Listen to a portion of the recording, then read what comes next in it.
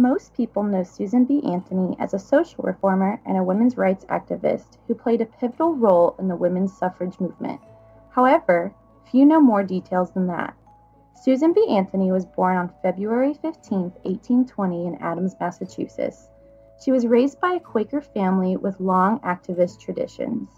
Her father, Daniel, owned a cotton factory. Daniel made an extreme effort to not buy cotton from slave owners in the South.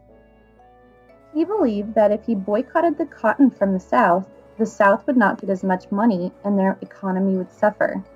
It was hard for him to find enough workers to work his cotton factory. Daniel believed strongly in his values and wasn't willing to sacrifice them in order to make money. Susan took after her dad in the way that she believed strongly in her values. She attended the first women's rights convention held in Seneca Falls in Rochester, New York in 1848. However, she did not take up the cause until later. Before she was involved in the women's rights movement, she devoted her time to the temperance movement. However, she was prevented from speaking at a temperance conference because she was a woman. She realized that women had to win the right to speak in public and to vote.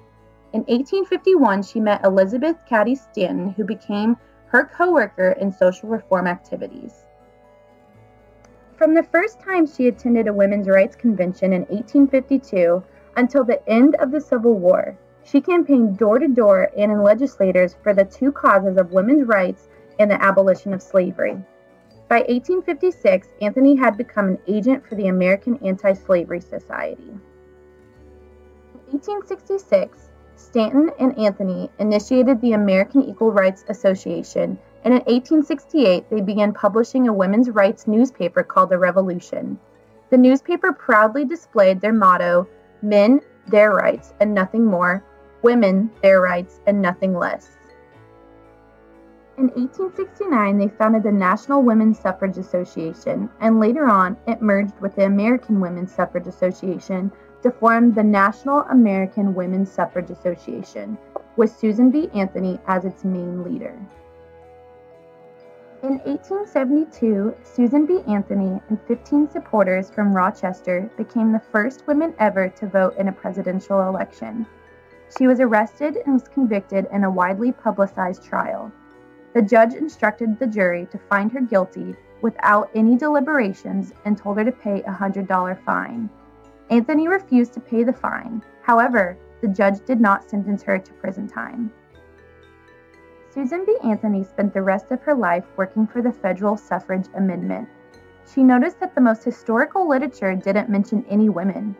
This led to her and her supporters to sit down and begin writing the history of women's suffrage in 5 volumes. Ida Harper worked with her on writing her biography, which was titled The Life and Work of Susan B. Anthony. Most of the material in her biography was pulled from scrapbooks she had kept throughout her life and can now be found in the Library of Congress and from her diaries and letters. Anthony attended her last suffrage convention just 1 month before her death. She ended her final speech with the words, "Failure is impossible." 14 years after her death, the 19th Amendment, which gave the women the right to vote, was added to the Constitution. In recognition of her dedication, the U.S. Treasury Department put her portrait on dollar coins, making her the first woman to be honored on U.S. coinage.